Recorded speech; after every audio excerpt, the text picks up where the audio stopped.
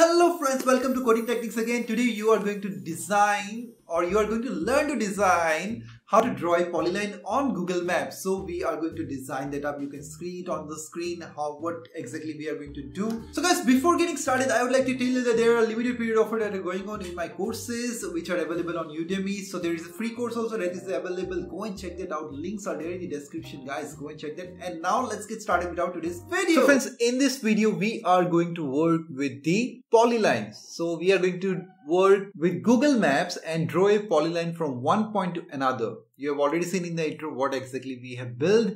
So that's what we are going to implement. And also we are going to check the duration between the 2 points, how much it is using Google Maps. So for using the Google Maps, I will not show you that part because the video has already been prepared, which is already available on YouTube. I am already sharing the link of my video. You can just check at the top corner. You will get the I button out there. Click on that and you will get redirected to that particular video which I have created for JavaScript Google Maps. Go and check that out. After you get that, then you can move ahead with this stuff. Alright, so in this particular video, at first, I will show you how to create a new project if you do not know. So just a brief description. So Ionic start, then the project name. So let me just give project app, then blank or whichever types. Say there are a few types which you can have. Few templates, default templates, tabs or something else. And finally dash type equals to Angular because many frameworks are available for Ionic to work with. Alright, so this is the thing you need to do. Go ahead and get into the project folder and then you can get started in Visual Studio Code or whichever code editor you are using. Alright, so let's get started now. I'll just go to the home page and clean up a lot of stuff out here. Not exactly. I'm going to change this title to draw polyline. Let's call it in that manner only. And translucent, I'll just remove it. I don't need anything out there. Not anything called full screen. And this thing, I'll just remove it up. Totally cleaned up and you can see the output is showing out here. That's great. So first thing we have done now, SCSS, I'm going to clear everything out here. Then what am I going to do? Well, I'll create a component and within the component, I'm going to create the map out there. So for creating a component, I'll just open up another shell. So in this particular manner and out here, I'm going to type Ionic G component. Within the home page only, I'm going to create that up and I'll name it as map. I'll hit enter. All right. This is created. Now, once that is created, what am I going to do? I will simply clear everything. And in HTML, what am I going to do? Let me just show you one by one. I will just create a div out here to which I'm going to give a class of map and an identifier of map2. Now, with this, I'm going to work in the TypeScript one, which you have already seen. If you have checked the previous video which I'm talking about, the JavaScript Google Maps, well, I have already shown the same steps, but not in the component directly in the home page. This time I'm breaking it down for the component. Alright, that's the only thing I'm doing. Now, before working in the TypeScript, I'm going to design it up a bit in the SCSS. Well, this is the designing which I'm going to give. I'm going to take the full size of the ion content so that the map is properly visible and you can just check or do anything, whichever you like to have. Alright, now let's go to the TS file and out here, well, what am I going to do? Let me just show you one by one. But I think we need to load the map, and in order to load the map at first, we need to call the service which we used in our JavaScript Google Maps one. So I need to get the code for that, and for doing that up, let me open up out here my video.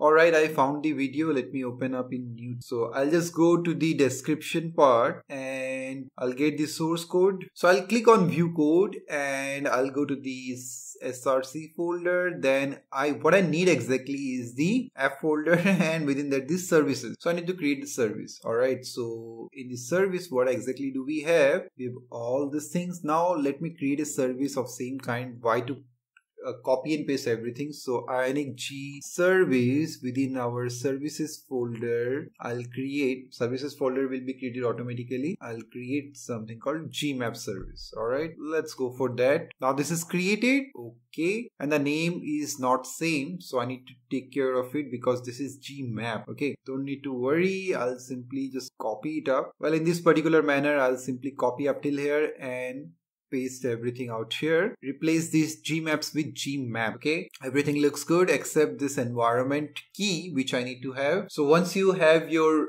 API key of Google Maps, then you need to put it in your environment, which I have already shown in that video, and I'm just putting that up. Alright, I won't show you that part. So in this particular manner, I'll put my Google Maps API key in the environment, and out here in the quotes, single quotes or double quotes, whichever you use, you need to pass your API key. So once that is done, all the errors from this particular service is gone. Now you are simply good to use this service wherever you want to. Now what am I going to do? Let me close all this at first. So at first, let me use a view child to use the identifier of this particular div. That's what I'm going to call, and we are going to work with this later on. Let me just close this, import this whole stuff. Once the importing is done, everything is good to go. Now, in order to get rid of these errors, these are TypeScript errors. So the best way to get rid of this is go to the tsconfig.json file and change this string from true to false. So there won't be any strict checking. Now you see the error is gone. Okay. Alright. Now the first thing that we need to work with is to load the map. And in order to load the map, I'm not going to load in ng on init. I'm going to load in ng after view init. So let's go for that. Ng after view init. So this is the lifecycle that I'm going to use in order to call my load map. Means loading the map. So in order to call the function from our service, we need to inject that service at first. So in the constructor, what am I going to do? Private gmap service is imported, but I need an identifier for that. And let me call it as maps only. Okay. Once that is done, we are going to use this up.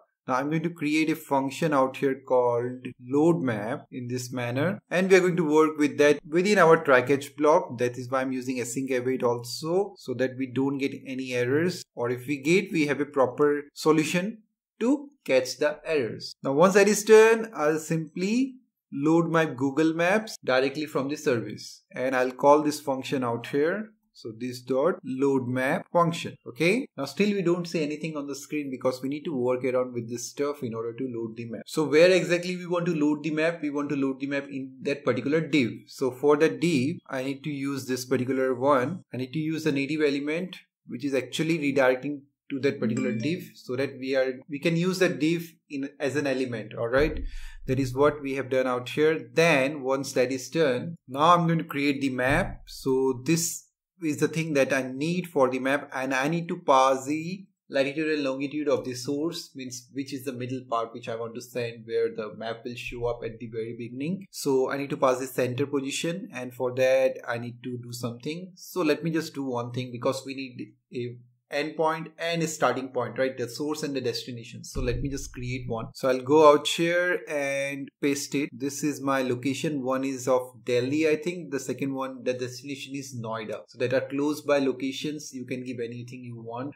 From the Google Maps, you can just get the latitude and longitude and place it out here as per your requirement. All right. I'll go ahead and work with this stuff now. So in the let, I'm going to give this dot source dot let, similarly source.long. Okay, the error is gone and we are good to use this up. Still we won't see anything because we need to set the center out there in the map one. So now I'm going to use what? Let me just show you. Well, I need to create a source position at first, because we need to convert in a let long manner that we can pass at the center. Means to set the map at the center. Okay, here also I'll just pass the same stuff in this particular manner. It's done. Error is gone. And finally we are going to set the map, which has to be done in this particular manner, because we need to render the add class map visible, because out here in the SCSS I have made the opacity as 0 initially. If I just don't give that, it will still show up, I suppose, but I just did something for making it visible. Alright, so whenever this thing will be called, then it's going to be visible. That's what I'm going to do. Otherwise, as soon as you enter the particular page, it's going to load the map, and that won't be pretty clean. So that's why I'm doing that. If you want, you can simply change that up. Now for using this renderer, I need to call in the injector private, or you can give public also, renderer2. This is the one. Alright, the error is gone. Great. Well, nothing is showing up. I think this is not working now, and I'll inspect out here. I just gave a console log just to check whether this is getting called or not. So I'll just check out. No, still not getting called. Alright, actually I'm making a mistake. This is just a component. So now everything is ready. Now in order to check the map, what exactly I need to do? I need to go to the home page and call this component, because we haven't called this component, how it's going to work, right? So in order to work with the home page, what I'm going to do, I'm going to go to the modules and have this map component in the declaration. Okay, import it. Once that is done, everything is good to go. Now I can simply call this map out here. App map. You can see suggestion is coming up in this particular manner, and let's check it out. There we go. You can see the map is loaded properly. That's what we have done. Now we need to place 2 points, the origin and the destination, and between that we will draw a polyline. Let's go for that. So I'll just go to the map component.ts file, and within this only we are going to play around with all this stuff. Now the most important part is to open or enable the direction API in the Google Maps. Okay, so direction service in the Google Maps, you need to enable that up in order to work with it. And for that, Google Map API, you need to go to the APIs. Well, I'm just doing it little rapidly. You just go through everything. Now go to APIs. Okay, these are my services which I'm using for this particular one which I've just created. Okay, and you simply need to go to directions API. So direction, I think that is needed for working with this. What's wrong? Okay, this is the one, direction API, and you need to enable it up. Once you enable it up, you can get the directions also. I think that is necessary. Without that also, you just try it up if you don't want to. I think it won't work. You need this up. But still, as I already had this, so I've just tried it up. But I'm like 90-95% sure you need this particular API also. Okay, so going ahead, let me just close all this. Now we are good to go working with this stuff. So I have already set the map. What exactly I need to do next is to have my destination position also out here at first in the similar manner only. Let me call it DST, DION. This will be DST. This one also be DST. Fine, because we have already set the destination out here. Okay, alright, so our destination position is ready, the source position is ready. What is next? Now after the map thing is done, I will work with the direction service. So this is the direction service which I'm going to work with, and I need to call this in my properties. So I'll just create 2 things, direction service and direction display. Okay, now what is the use of that? New Google Maps direction service, it is calling directly, and directions renderer, it is calling it up. Okay, so to render the directions in the map in the Google Maps, that is why we are doing all this stuff. Okay, I hope you have understood this part. Then once that is done, I need to have 2 icons also. So I'm not creating icon myself. I'll just directly take it from the maps itself. Well, let me just show you how have I got that via the URL. This is the manner. So these are the 2 links or URLs which I have used. One is for the source icon URL. The second one is for the destination. If you don't want that, you can simply create your own, pass the URL out here, or even the assets one also out there also, you can keep it up. Okay. Now the next thing is to change the sizes of this icon URL. Okay. And then we are going to prepare the marker also for source and destination both. So let's do that up. Now after this is done, let me just do everything out here before setting the map. I will just paste few code where the first one is for the source icon, where I am just getting the URL, then the scale size, how much it's gonna be, then the origin point, okay, and the anchor where it will show up. So similarly for the destination also the same, the scale one is the same, just the URL one is different. That's it. Once that is done, we are placing the markers or setting the markers, I would say, not placing right now, on the map, where the position will be the source position. Okay, there will be drop animation. Then this is the icon which we have prepared out here for the source one. Similarly for the destination one also we are going to do the same. Once that is done, we need to set this particular points in the map. Let's do that up. Alright, in order to set this up, I'll simply set map, and you can see these 2 things got dropped, the yellow color and the red color. If you want to change the color of the yellow one, I think you will have the option out here, I suppose. Let me just try it up. So these are the URLs that are responsible for these 2 icons. Okay, you can change the size as per your requirement out here. These 2 are looking good. Now the next thing which I need to work with is the link via a line or a polyline, I would say, between the 2 points. Let's go for that now. Now after this, I need to set the directions display on the map in this particular manner. Then I'm going to set the options for displaying it up. What will be the stroke color, the line color, basically how much will be the opacity and how much will be the thickness of it. So that's what I have set out here. Then the suppress markers to be true.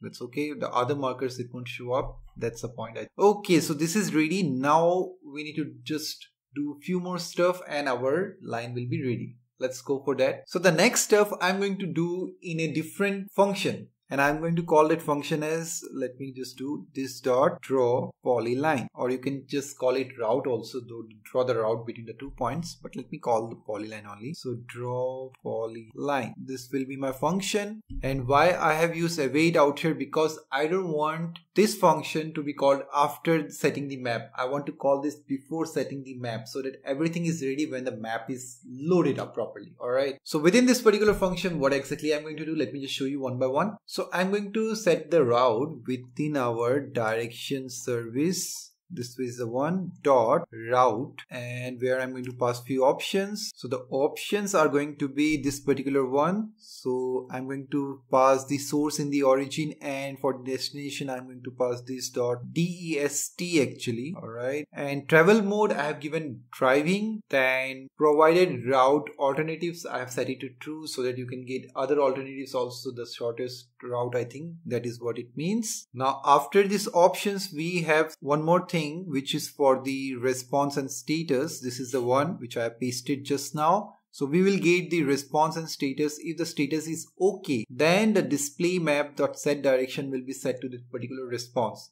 because it's going to accept what? Okay, it's not giving up out here, don't need to worry. Then we are going to get the directions data within which we have the duration also, okay, which we have logged it up. So you can simply check what is there in the response, console.log response, okay, and let me just remove everything from here, else console.log state. That's what I'm going to do. Alright, so now you can see this polyline is showing up. That's pretty great. We can see a blue line which is showing up. If you want to change it, you can simply go to, where was it? This is the one. Let me change it to red. You will see a red color now. Got it? So this is how you can play around. I'll just give blue for the time being. So that's how it is showing up. Now the important thing to understand is this particular part. So if the status is okay, then only it's going to go ahead. Otherwise it's not going to go ahead. Alright, that's what I have shown out here. Then in the response, let's see what exactly do we get. Let me inspect it up. I'll just check it out here. So in the response, these are the stuff we are getting. Not exactly, or do we? Let's check it out here. I'll just have the response in this particular manner.